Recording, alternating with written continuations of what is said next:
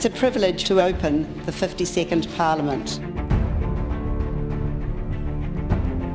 I think people should be able to vote and people should be interested in Parliament because the people in here are the command of the country. It's like it's our house, it's your house, it's everyone's. I learned about submission and that. They're us because we got a voice in Parliament. We started a petition to commemorate the New Zealand Wars. Our own foundational conflict, the New Zealand Wars, that wasn't on our wall.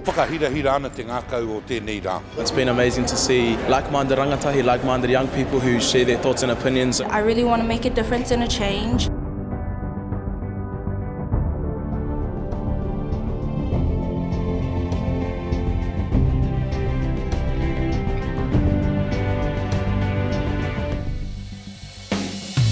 With diversity comes unity, and be united with our challenges. It makes the parliament like a rainbow with different colours. That we all value who we are in the blue Pacific. This is a room about celebrating the people who got up and ran.